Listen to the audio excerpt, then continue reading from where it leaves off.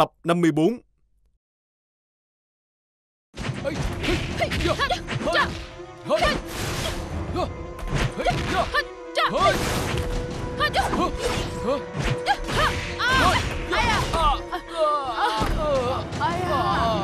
Cái mông của con đau quá đi, đau quá. Xương cốt toàn thân của sư mẫu cũng đau quá. Trời ơi, xương cốt của ta đau quá.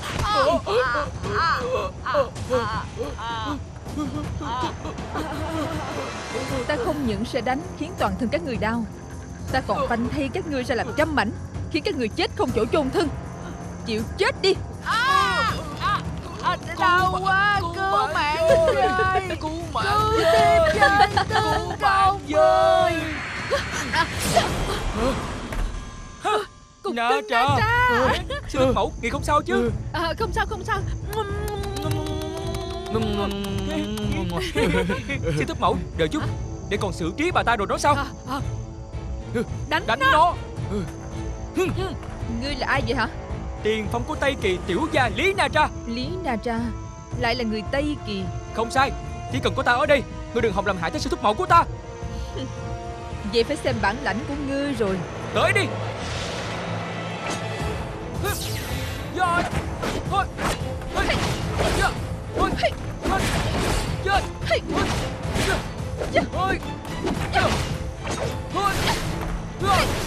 Đánh nó, đánh nó, đánh nó, đánh nó, đánh nó, đánh nó, đánh nó, đánh nó, đánh nó, đánh nó. Đánh nó, đánh nó,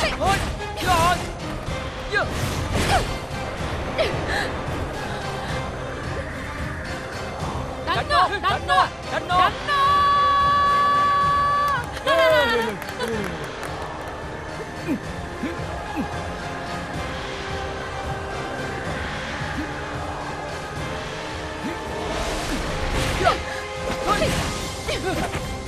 Xảy ra chuyện gì rồi? Đi thôi.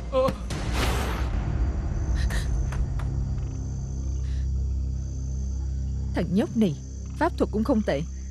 Xem ra Tây Kỳ có rất nhiều nhân tài có năng lực. Mình phải quay về nói với Lan chủ, phải đề phòng cẩn thận hơn nữa mới được. Thu nương, lần này ta bắt được điểm yếu của bà rồi. Trân Châu muội giỏi thật, nhiều trái cây vậy đó. Mấy trái này tươi lắm đó. Đi. Quận chúa, muội đem trái cây tới cho tỷ nè. Đi thôi.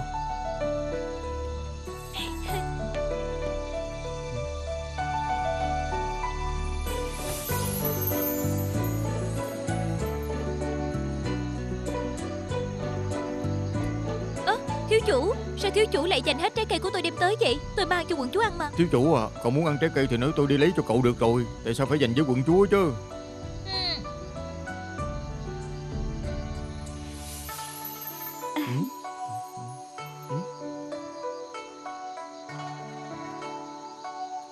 Ta đút cho muội ăn. Chuyện tốt thành đôi nghe.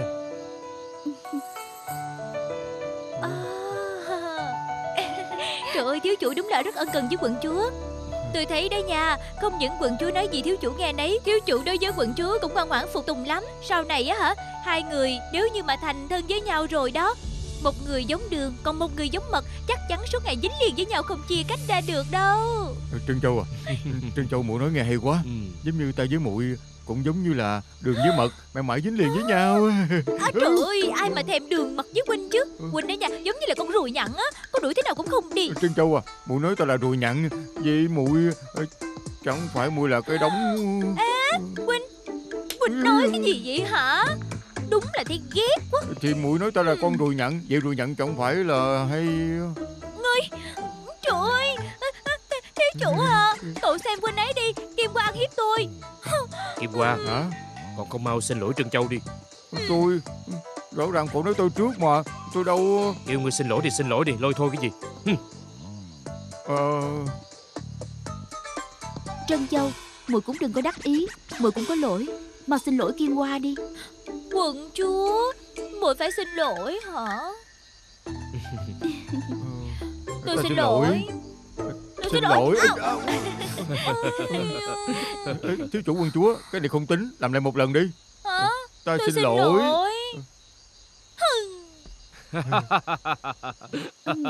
Long ca, huynh cười cái gì vậy? Quận chúa, lúc nãy nàng có phát hiện ra không? Dáng vẻ của hai người họ vừa nãy giống như là phu thê đối bái. Thiếu chủ, người đừng có nói vậy nha. Ai thì phu thê đối bái với hắn chứ. Người đừng hủy hoại danh tiếng của tôi. Được rồi Long ca, đừng chọc ghẹo hai người này nữa. À đúng rồi, Thu nương đã đưa hai ông bà cụ đó ra khỏi Bình Thành chưa? Kim Hoa đã đưa họ ra bên ngoài. Đúng rồi quận chúa. Có phải là muội cũng nghi ngờ hai ông bà đó chính là gian tế hay không? Không phải đâu. Muội không biết họ có phải là gian tế hay không, nhưng mà muội luôn tin tưởng nhũ mẫu. Nếu như không đưa hai người họ nhanh chóng ra khỏi Bình Thành, e là không tốt cho nhũ mẫu. Tại sao vậy? Muội tin tưởng nhũ mẫu chắc chắn xuất phát từ lòng tốt mới đưa họ về đây. Mặc dù muội cũng không biết rốt cuộc họ có phải là gian tế hay không, nhưng mà chỉ còn cách đưa họ ra khỏi Bình Thành thì nhũ mẫu mới không còn bất kỳ liên can nào. Lỡ như hai ông bà già đó thực sự là gian tế, nếu lỡ bị ly cơ hoặc là cáp mật khôi bắt tại trận, nhũ mẫu chẳng phải sẽ để lại điểm sơ hở sao? Nói không chừng phụ thân biết được sẽ tức giận, cha sẽ xử phạt nhũ mẫu không biết chừng. Vậy thì càng rắc rối hơn. Phù Dung, ta không ngờ muội cũng nghĩ chu đáo như vậy. Đối với ân tình này, Cơ Long sẽ luôn ghi nhớ. Giữa huynh với muội nói gì mà ân tình chứ? Chẳng phải là quá xa lạ rồi sao? Đúng rồi đó, thiếu chủ với quận chúa, đây là tình cảm, sao gọi là ân tình được chứ? Còn không câm miệng ta sẽ khâu cái miệng của muội lại. Khâu lại nè. Khâu lại. Nè, ta phải bắt muội mới được nè. Khâu miệng muội mà. Đừng có chạy mà. Nè. Trước giờ nhũ mẫu làm gì cũng luôn rất khéo léo và rất cẩn thận. Lần này tại sao lại đi cứu người không liên quan tới mình chứ?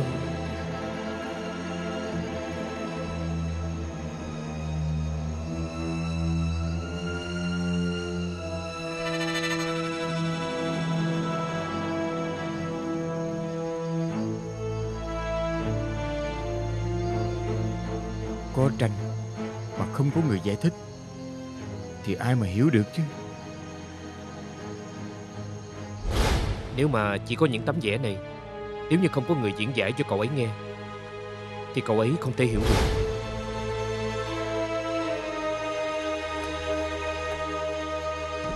Hảo Thiên Quyển. À, chủ nhân. Sao ngươi lại ở đây? Muộn như vậy rồi còn chưa nghỉ sao? Tôi đang nghĩ về chuyện mấy bức vẽ này.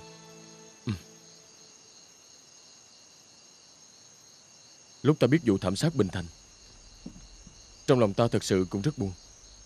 Ta từng giao đấu với Cự Long đó rồi. Pháp thuật của hắn thật sự cao thâm. Hơn nữa, cặp thương trong tay của hắn cũng là thượng cổ thần binh.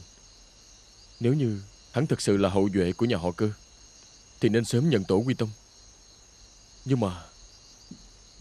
Nhưng mà bây giờ không có người nói cho cậu ấy nghe. Đúng vậy. Thừa tướng, hầu gia, nhị công tử, Lý tướng quân, Đa Tra, Vũ Cát, Thiên Hóa, Thổ Hành Tôn, thậm chí chủ nhân người cũng từng chạm mặt đánh với cậu ấy rồi. Đúng vậy. Đây chính là chỗ rắc rối nhất bây giờ. Ngoài trừ người trong phủ chúng ta thì không còn ai khác có thể nói rõ chuyện này cho cậu ấy biết. Đúng vậy.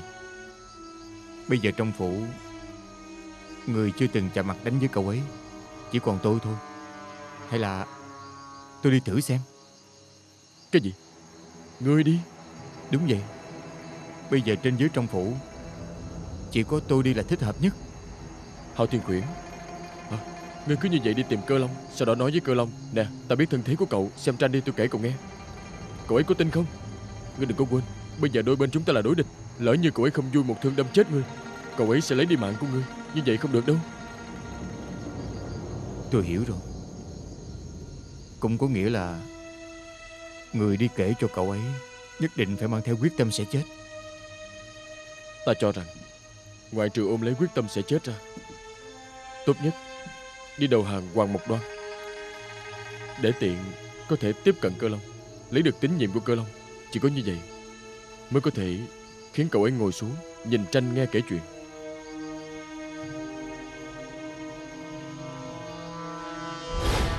sự việc thảm sát ở Bình Thành năm đó toàn bộ đều được viết trong đây. Sau này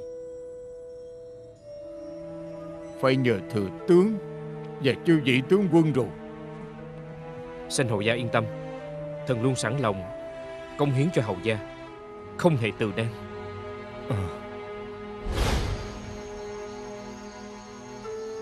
Chủ nhân, hầu gia đối với người với tôi đều có ơn. Hao Thiên Khuyển mặc dù không phải là người, nhưng mà mọi người đều rất tôn trọng tôi. Trước giờ chưa từng đối đãi tôi như khác loài. Mọi người đều xem tôi như huynh đệ. Đây đều là ân đức của hầu gia. Bây giờ Tây Kỳ gặp nạn, chẳng lẽ người không cảm thấy tôi nên báo ơn hay sao? Ngươi nghĩ được như vậy ta rất vui mừng. Chỉ là ngươi làm thế nào để có được sự tin tưởng của Cơ Long đây? Làm thế nào để cậu ấy ngồi xuống xem tranh, nghe ngươi kể chuyện được chứ?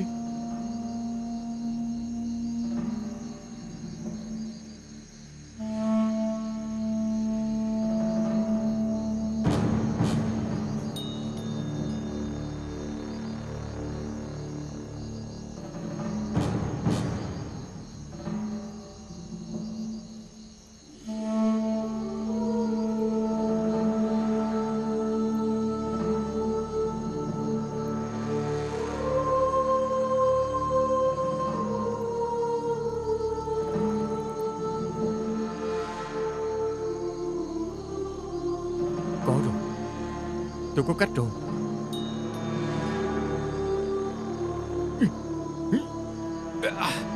Hao Thiên Khuyển, ngươi tính làm gì? Chủ nhân, tôi phải chặt tay tới hắc đầu giả đầu hàng. Ngươi điên rồi. Ngươi quên rồi sao? Cánh tay này của ngươi là sư tôn ta nối lại giùm cho ngươi. Sư tôn của ta từng nói, nếu như nó bị gãy thêm một lần nữa thì cả đời cũng không thể nào dùng pháp thuật được. Hơn nữa sẽ chết, đúng không? Hao Thiên Khuyển, ngươi cười cái gì? Chủ nhân, người quên là người từng nói với tôi sao? Có cái chết nhẹ tựa lông hồng, cũng nặng như Thái Sơn. Nếu như Hao Thiên Khuyển tôi hôm nay chặt đứt cánh tay mình, có thể đổi lại bình an cho Tây Kỳ, có thể đổi lại người thân của hầu gia đoàn tụ, có thể khiến hắc đồ diệt vong. Vậy tôi cảm thấy hy sinh một Hao Thiên Khuyển nhỏ nhoi như tôi thì có làm sao đâu. Ôi trời ơi, Hao Thiên Khuyển, ngươi cũng đừng có quên, nếu mà lỡ như Cơ Long đó không phải huyết thống của nhà họ Cơ, chẳng phải ngươi hy sinh vô ích sao? Không sai, cũng có thể có khả năng đó. Nhưng mà nếu như tôi không thử, ai sẽ biết được sự thật chứ? Chuyện này... Nhưng mà... Không được, ta không thể để ngươi đi được. Chủ nhân, bây giờ họ đã từng nhìn thấy người rồi, tuyệt đối không thể tin tưởng người được. Cũng giống như ban nãy tôi nói, bây giờ người thích hợp nhất để đi chính là tôi. Nhưng mà... Chủ nhân, từ sau khi người của tôi sống lại, Hao Thiên Khuyển đã nhận định người là chủ nhân của tôi. Mấy năm gần đây, người đối với Hao Thiên Khuyển giống như đối với huynh đệ mình hết lòng thương yêu. Lúc cánh tay tôi bị gãy, người đi tìm sư tôn nối lại giùm tôi. Lúc tôi bị thương nặng, chính người cõng tôi về Tiên Sơn để chữa trị. Hao Thiên Khuyển tôi có tài có đức gì, gặp được chủ nhân giống như người chứ. Ân đức của người, cả kiếp sau tôi cũng không trả hết. Hao Thiên Khuyển, cái người nói là tình nghĩa giữa ta và ngươi, nhưng mà đối với hầu gia, có lẽ là ta đi báo ơn mới đúng. Không, hầu gia có ơn với người chính là có ơn đối với Hao Thiên Khuyển tôi. Hầu gia, nhị công tử, phu nhân, trước giờ họ chưa từng đối đãi với tôi như khác loài, ngược lại còn xem tôi như người nhà. Nhưng mà Hao Thiên Khuyển tôi tới bây giờ ngay cả chút công lao cũng đều không có. Chủ nhân, tôi cầu xin người, hãy để tôi đi. Hao Thiên Khuyển, ngươi nghe ta nói đây, việc này quá nguy hiểm, ngươi đừng đi nữa. Chủ nhân, chủ nhân, tôi đã hạ quyết tâm rồi, tuyệt đối không thay đổi. Hao Thiên Khuyển tôi e là không thể ở bên người kề vai sát cánh rồi. Nếu như Hao Thiên Khuyển tôi không may chết đi, chủ nhân, cũng xin người đừng có đau buồn. Cả kiếp sau tôi vẫn là Hao Thiên Khuyển. Chủ nhân người kiếp sau vẫn là chủ nhân của tôi. Hao Thiên Khuyển, Không được. Đứng lên. Tôi không đứng lên. Đứng lên đi. Tôi không đứng lên. Ngươi. Chủ nhân, hôm nay người không đồng ý thì tôi sẽ không đứng lên. Ngươi. Chủ nhân, người hãy để tôi đi đi.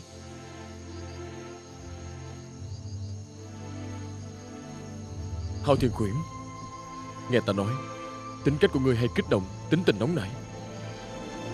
Ngươi thật sự không thích hợp đi đâu. Chủ nhân, người nhất định phải tin tưởng tôi. Vì cứu Tây Kỳ, và vì người, vì cả Hầu gia, cho dù tôi có đánh gãy răng cũng sẽ ngậm máu nuốt vào trong bụng mình. Chặt đứt một cánh tay thì có là gì, mất một mạng cũng chẳng là gì cả.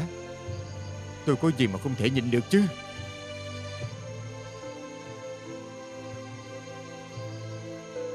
Chủ nhân, tôi cầu xin người, để tôi đi đi. Không được. Đứng lên đi. Đứng lên đi. Được. Ngươi cứ quỳ đó đi. Cho dù thế nào, ta cũng không để ngươi đi đâu.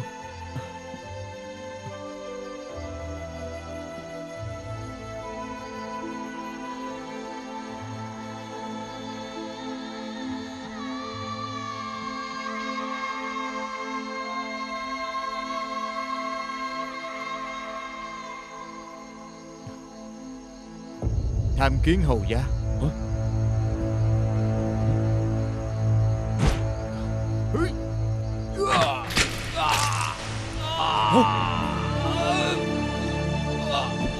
Hao Thiên Quyển. Hao Thiên Quyển. Chủ nhân, cánh tay tôi cũng chặt đứt rồi. Bây giờ muốn nói lại cũng không còn kịp nữa rồi. Để tôi đi đi.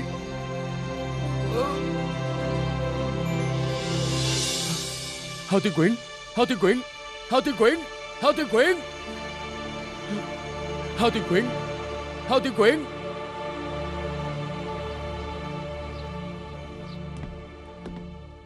Hao Thiên Quyển thực sự làm vậy sao? Hao Thiên Quyển, cậu ấy trung nghĩa như vậy, không muốn Tây Kỳ chúng ta đối đãi chân thành với cậu ấy. Hao Thiên Quyển đã làm như vậy rồi. Dương Tiễn khẩn xin thừa tướng toại nguyện cho cậu ấy. Được. Đây đúng thật là một cách tốt. Chỉ là chuyện này cần phải hy sinh Hao Thiên Quyển rồi. Bây giờ cha vẫn còn chưa biết sự việc này. Nếu như cha tôi biết chuyện, chắc chắn cha sẽ không đồng ý. Phan nói thế nào với cha đi. Nhị công tử, về sự việc này để tôi đi nói với hầu gia đi. Sẽ không trách nhị công tử đâu. Bây giờ Hao Thiên Quyển mất đi một cánh tay rồi. Ta muốn thay hình đổi dạng cho cậu ấy, rồi mới để cậu ấy đi. Tôi thấy chuyện này để tôi đi làm. Tôi cũng đi nữa. Được. Hay là về đi. Mọi người nhanh chóng đưa Hao Thiên Quyển vào bên trong, rồi sau đó để bẩm báo và xin hầu gia nói hết những gì liên quan tới Bình Thành năm xưa. Sau đó thì chúng ta suy nghĩ một kế sách tốt nhất cho cậu ấy. Vậy được. Thừa tướng, việc này cứ giao cho chúng tôi đi làm. Còn chuyện thay hình đổi dạng dùm cho Hao Thiên Quyển thì phải nhờ cậy thừa tướng. Ta thấy sự việc này nên làm theo như vậy.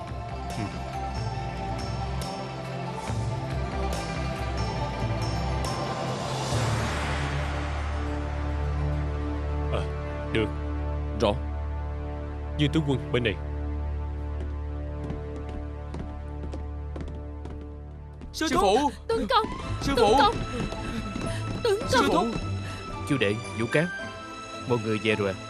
Tướng công, chàng không biết đâu, suýt nữa thiếp không trở về được rồi. Đúng vậy, con Manandra kịp thời xuất hiện mới cứu được con và sư mẫu á. Sư thúc, mai là người sai con đi xung quanh Bình Thành xem xét. Đúng lúc chạm trán với Ly Cơ, muốn giết sư thúc mẫu với Vũ Cát đó. Đúng vậy. Tướng công, chàng không biết người phụ nữ đó lòng dạ độc ác như thế nào đâu. Đã mấy lần muốn giết thiếp với nó. May là có nhũ mẫu của Cơ Long tên là Thu Nương. Đúng.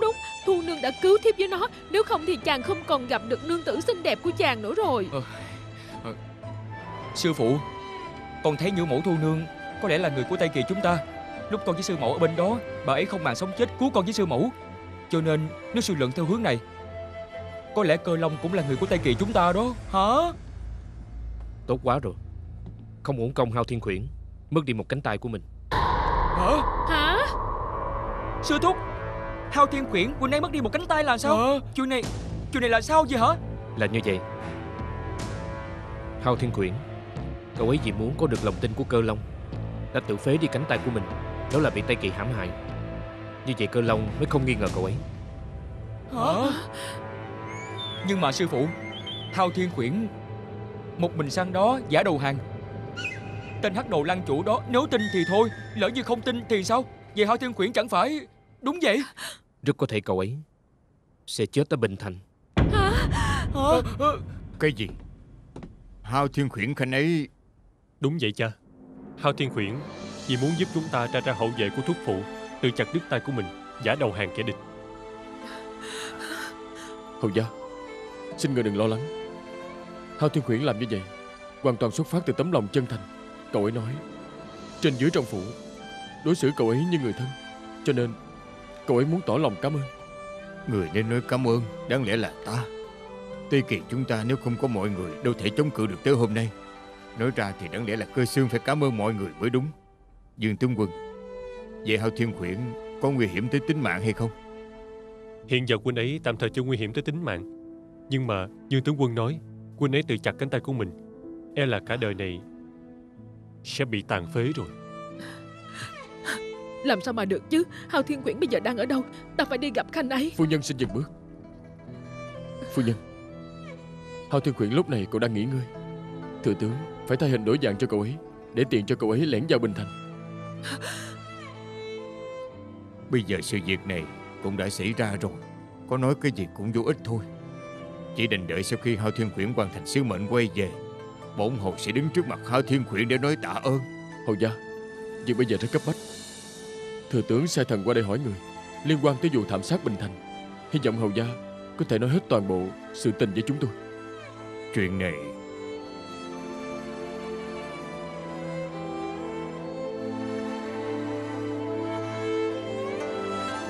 được.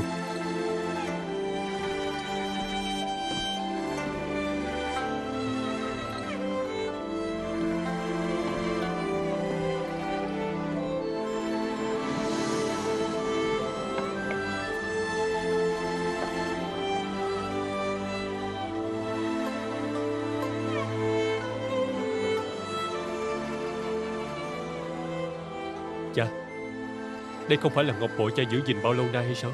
Cha lấy nó ra để làm gì vậy? Năm đó Cơ Long ra đời, tin tức truyền tới Tây Kỳ, cha vô cùng vui mừng, muốn tặng một món quà cho nó. Cho nên cha đã bàn bạc với mẫu thân con. Mẫu thân đã tìm một miếng ngọc thô, sau đó lệnh cho thợ khắc thành một cặp ngọc bội giống y nhau. Đúng vậy.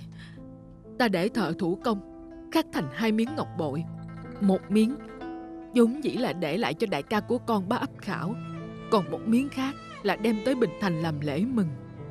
Nếu nói như vậy, trên người Cơ Long nếu có một miếng ngọc bội giống như vậy, thì chắc chắn cậu ấy chính là huyết thống của Cơ gia ta. Cho nên Dương tướng quân nhờ khanh đưa miếng ngọc bội này giao cho Hao Thiên Quyển, để sau này nhận lại nhau còn dùng tới. Hầu gia, thiếp nghe mọi người nói thừa tướng vẽ một bức tranh về thảm sát ở Bình Thành. Vậy Chỉ chuẩn bị một bức tranh về vụ thảm sát ở Bình Thành. Vậy nếu Hao Thiên Quyển chỉ đem bức tranh này đi gặp Cơ Long đó, vậy chẳng phải quá rõ ràng? Vừa nhìn là biết ngay chắc chắn cậu ấy giả đầu hàng.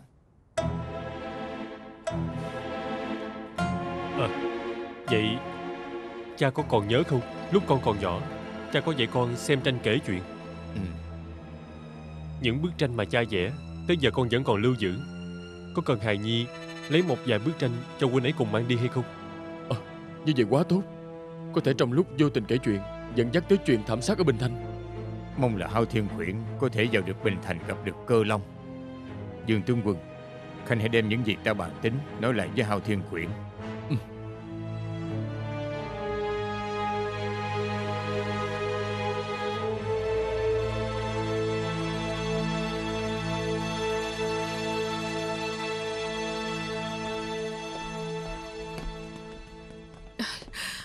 Trời ơi, ngày nào cũng đóng giả dáng vẻ bà già mà chết đi được. Lưng cũng sắp không trụ nổi nữa rồi.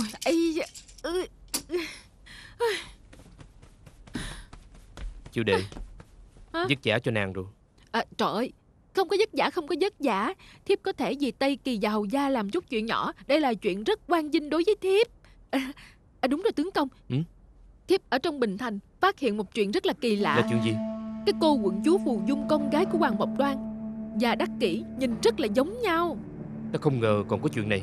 Đúng vậy. Lúc thiếp lần đầu tiên nhìn thấy cổ, thiếp còn tưởng quận chúa Phù Dung chính là con hồ ly tinh đó. Kết quả thiếp quan sát tỉ mỉ, phát hiện cổ với cái tên Đắc Kỷ hoàn toàn là hai người khác nhau. Cho nên thiếp chắc chắn cái cô quận chúa đó tuyệt đối không phải là Đắc Kỷ. Tướng công à, chàng nghĩ xem Đắc Kỷ đó có khi nào sau khi nhìn thấy gương mặt xinh đẹp của quận chúa Phù Dung có ý biến mình giống cô ấy hay không? Cũng có khả năng là vậy. Tướng công, vậy chàng nhanh chóng dặn mọi người, nói mọi người khi nhìn thấy quận chúa Phù Dung bên hắc đồ, đừng tưởng cô ấy là Đắc Kỷ, đừng để mọi người đả thương cô ấy ha. Phu nhân của ta từ lúc nào trở nên thông minh như vậy rồi? Trời ơi, đương nhiên là như vậy rồi. Cũng không xem thiếp là nương tử của ai chứ. Được rồi, ta sẽ đi nói với họ ngay.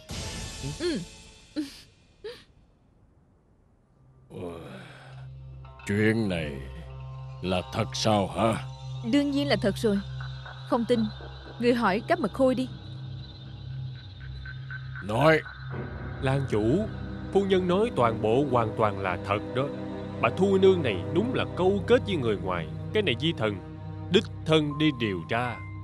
Nếu đã như vậy thì truyền Thu Nương, bổn quân muốn đích thân tra hỏi. Dạ Lan chủ.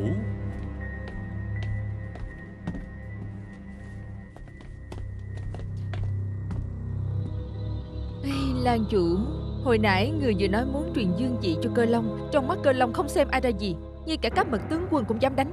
Nếu như một ngày nào đó người thật sự truyền dương vị cho nó, tiếp thế nó cũng không xem chúng ta vào trong mắt nữa. Tới lúc đó chúng ta hối hận cũng không kịp. Chuyện này... Mau lên, mau lên. Thu Nương tham kiến Lan chủ. Thu Nương, trước giờ ta đối xử với ngươi không có tệ. Ngươi nói đi, tại sao ngươi lại dẫn gian tế vào trong Bình Thành? Ngươi có biết tội hay không? Lan chủ, Thu Nương không có. Thu Nương luôn nhận được ân đức của Lan chủ. Thu Nương luôn ghi nhớ trong lòng. Thu Nương làm sao có thể đưa gian tế vào trong Bình Thành được chứ? Thu Nương không có. Còn nói không có. Cáp Mật Khôi đã nhìn thấy hai tên gian tế đó rồi. Hơn nữa, trước đó ngươi từng đi tới Đại Lao để hỏi thăm tin tức của tên Thổ Hành Tôn. Bổn quân đã ở sau lưng ngươi âm thầm nhìn thấy rõ tất cả rồi. Ngươi rốt cuộc sao lại làm vậy?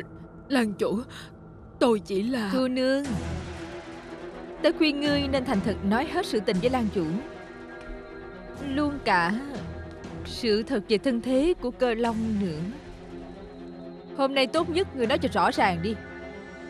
Nếu như ngươi thành thật khai báo, ta sẽ ở trước mặt Lan chủ cầu xin cho ngươi tha ngươi tội chết. Nhưng nếu ngươi có câu nào giả dối thì đừng trách bổn phu nhân chặt từng khúc xương của ngươi ra, khiến người sống không bằng chết.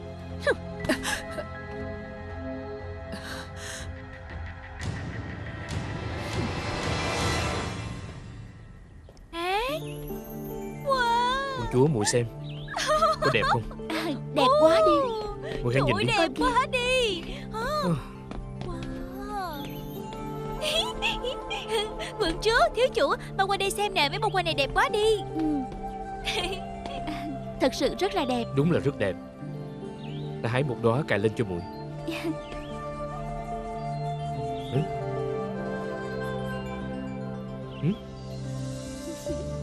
Không hay rồi, không hay rồi. Hả? Thiếu chủ. Nè. Kim qua, Huynh làm cái gì vậy hả? Quận chúa tôi với thiếu chủ đang yêu đương ngọt ngào thắm thiết với nhau mà. Nói cái gì không hay chứ. Đúng vậy. Lúc nãy ngươi vội vàng chạy vào đây, một chút quy tắc cũng không có.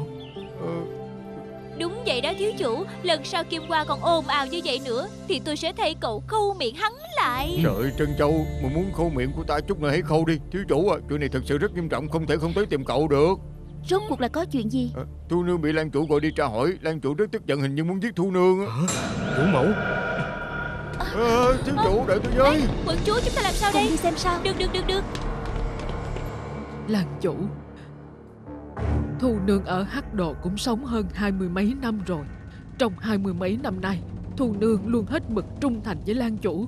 Người không phải cũng không nhìn thấy Thu nương thay người chăm sóc thiếu chủ, chăm sóc cho quận chúa, yêu thương bảo vệ. Thu nương làm sao có thể dẫn gian tế tới Bình Thành được chứ? Thu nương không có mà.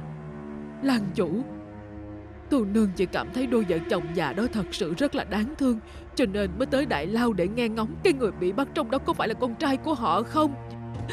Chỉ có như vậy thôi. Xin Lan chủ minh giám. Thu nương, ngươi có biết rằng đôi phu phụ mà ngươi cứu, sau khi ra khỏi Bình Thành bị bổn phu nhân chặn lại, họ không những biết võ công, còn biết pháp thuật nữa. Chuyện này tôi thật sự không biết Lan chủ à. Bà còn không nói ra sự thật. Cái tôi biết tôi đã nói hết rồi. Ngươi còn muốn tôi nói cái gì nữa? Lan chủ, Thu nương không có mà. Bà già chết tiệt như bà đây, việc tới nước này rồi bà còn không nói ra sự thật. Xem ra nếu như ta không dạy dỗ cho bà một trận thì bà sẽ không chịu nói rồi. Nè,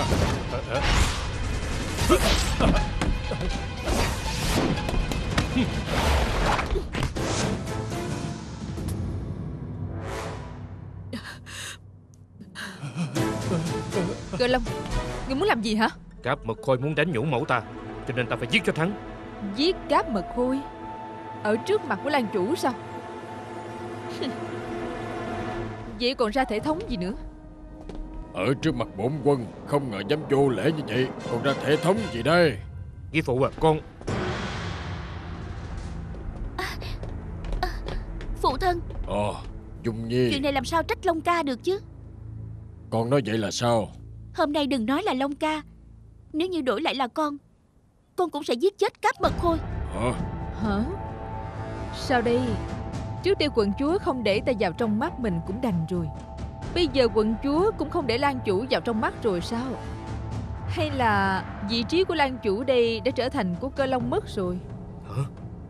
Bà đừng có ở trước mặt phụ thân ta chia rẽ quan hệ cha con ta. Phụ thân ta một đời anh minh, sẽ không bị dăm ba câu của bà lừa đâu. Bị ta lừa gạt sao? Lan chủ, người nghe đi. Người nghe con gái bảo bối của người nói gì đi. Phù Dung à, Ly Cơ nói cũng đâu có sai đâu. Ta còn đang thẩm tra Thu nương có phải tiếp tay cho địch. Chuyện này Long Nhi nó không phân biệt đúng sai đã ném cây thương vào muốn giết Cáp Mật Khôi. Vốn dĩ cha cũng biết Thu nương này là nhũ mẫu của Long Nhi. Nó vì nôn nóng muốn bảo vệ nhũ mẫu, nhưng mà cũng không thể ở trước mặt bổn quân múa đao phóng thương như vậy. Nghĩa phụ, đúng là lúc nãy con có chút lỗ mãn, nhưng mà như những gì nghĩa phụ nói đó, tại vì con nôn nóng muốn bảo vệ nhũ mẫu cho nên. Đúng vậy, Thu nương đưa ông già bà lão đó về, con với Long ca cũng từng gặp mặt, vốn không có gì kỳ lạ. Tại sao nhất định phải nói Thu nương đang tiếp tay cho địch? Đây là Ly Cơ tận mắt nhìn thấy hết đó. Không sai. Trước đó ta chặn đôi phu phụ đó lại, đúng là bọn họ cải trang thành hai kẻ già cả. Họ không những biết võ công còn biết phép thuật nữa. Vậy họ đâu rồi? Họ để bọn họ trốn thoát rồi. Thoát rồi? Rốt cuộc là thoát rồi hay là bị bà giết người diệt khẩu? Cô nói gì hả? Không phải bà nói người ta là gian tế sao? Nếu đã là gian tế, sao không đưa về đây? Ở trước mặt phụ thân của ta, mọi người cùng nhau chất vấn. Ta thấy rõ ràng là bà thấy Long ca và Thu nương ngứa mắt, sau đó cố ý giết chết người ta, rồi chạy tới trước mặt phụ thân ta, nói họ là gian tế, đúng không? Bọn họ rõ ràng chính là gian tế. Họ được một người tên là Lý Na Tra cứu đi mất. Một người nham hiểm lại có pháp thuật cao thâm như Ly Cơ bà thì người khác sao có thể cứu người đi trước mặt của bà được? Hơn nữa, cho dù người ta võ công cao cường là gian tế, sao còn cần Thu nương phải đi giải cứu? Nếu người ta đã là gian tế, vậy sao không cứu luôn cái tên ở trong lao ra ngoài cùng luôn? Ta thấy Rõ ràng chính là bà cố ý vu cáo hãm hại Long ca và Thu Nương. Đừng có cãi nhau nữa. Lan chủ, chẳng lẽ người không tin tưởng thiếp sao? Phù Dung nói cũng không có sai đâu. Nếu đôi phu phụ đó là gian tế như lời nàng nói, lúc đó tại sao nàng không bắt giữ hai người đó luôn? Thiếp... Đưa về đây để cùng nhau tra hỏi. Lan chủ, vậy người nói như vậy là nghi ngờ thiếp hay sao? Không phải nghi ngờ, vốn dĩ đây chính là sự thật. Cô... Được rồi. Hai người đừng có cãi nhau nữa. Nếu như đã không sao cả rồi, vậy thì bỏ đi. Long Nhi à, con đỡ Thu Nương đứng lên đi. Đa tạ nghĩa phụ. Thu Đứng dậy. Nương. Đa tạ Lan chủ, đa tạ quận chúa. Người không cần đa tạ con. Lan chủ, thật ra... Được rồi. Ta thấy việc này tới đây chấm dứt đi. Các ngươi cũng không cần nói gì hết. Thu Nương à, ngươi lui xuống đi. Đa tạ. Vũ mẫu, để con đưa người về. Không cần đâu Long Nhi, để Trân Châu với Kim Hoa đưa ta về phòng là được rồi. Dạ. Thu Nương, không sao rồi.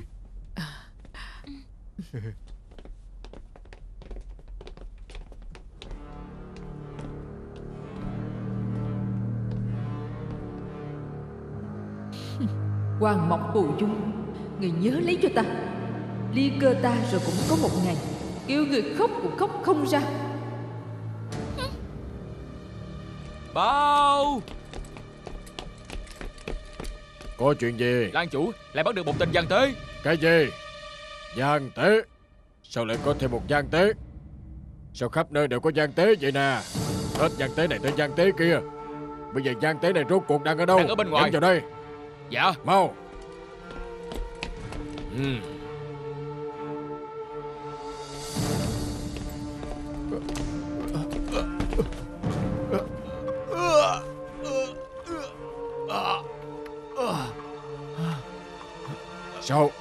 Sao lại là một tên tàn phế chứ? Mặc kệ hắn có tàn phế không, nếu đây là gian tế, giữ lại có ích gì đâu. Cáp Mật Khôi, Dạ. lôi tên này ra ngoài, xử trảm. Dạ. Đi thôi. Người dám đẩy ta hả? Muốn chết hả? Buồn cười quá đi. Sắp chết đến nơi rồi, còn cười nổi sao? Cáp Mật Khôi. Dạ. Khoan đã. Hả? Ta lại muốn hỏi thử ngươi. Ngươi cười cái gì vậy? Những người ở đây ngươi quen biết sao? Không quen biết. Nếu ngươi đều không quen biết người ở đây, vậy tại sao ngươi lại cười chứ? Ta cười hắc đồ Lan chủ là một tên ngốc nghếch. Cái gì? Hả? To gan, người dám xem thường bổn quân, xem bổn quân có chém ngươi ra làm trăm mảnh hay không? Nếu tôi đã dám tới, tôi còn sợ ông chém ra trăm mảnh sao? Tôi chỉ là cảm thấy ông là một người ngu ngốc. Bổn công dương Hiếu Thiên ta từ Tây Kiền qua đây để đầu quân cho ông. Ta hỏi ngươi, tại sao ngươi muốn đối đầu với bổn quân? Thành thật nói ra. Lan chủ, nói nhiều như vậy với tên phế vật này làm gì? Chi bằng kéo hắn ra giết cho xong chuyện. Cáp Mật Khôi. Dạ.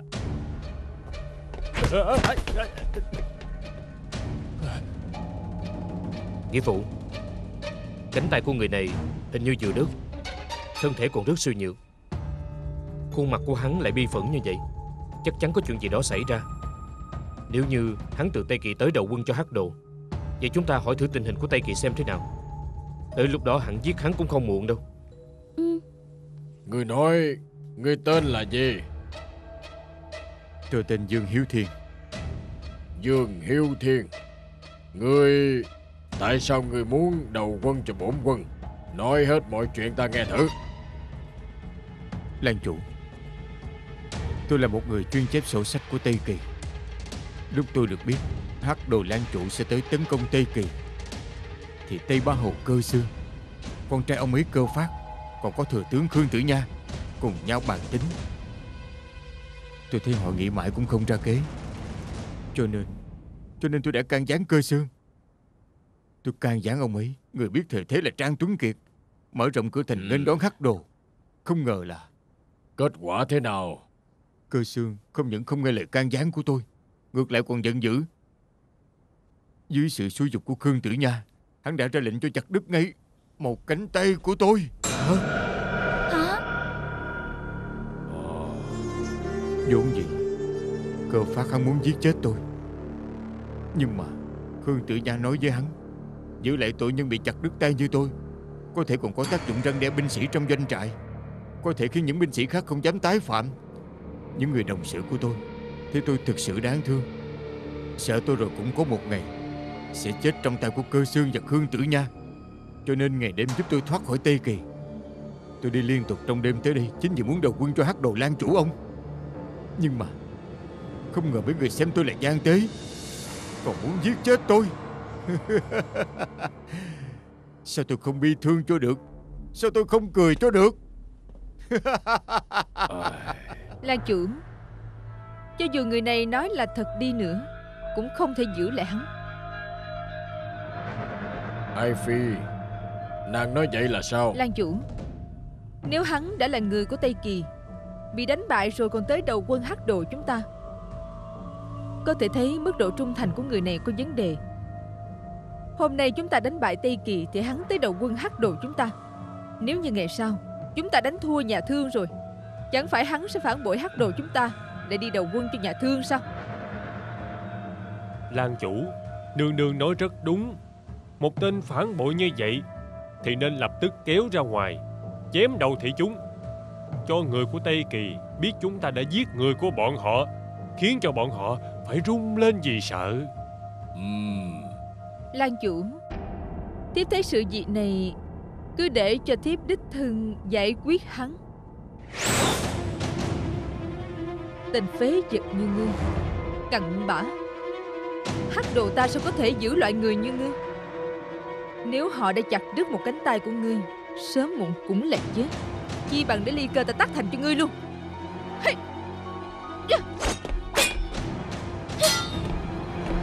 Phù Dung, cô làm gì vậy? Phụ thân của ta còn ở trên đại đường. Rốt cuộc phụ thân ta mới có quyền, hay là bà mới có quyền? Bà muốn giết thì giết, bà muốn chém thì chém sao? Nói thế nào đi nữa, ta cũng là sủng thiếp của phụ thân cô. Hôm nay ta muốn giết, cô có thể ngăn cản được sao? Vậy thì cứ thử mà xem.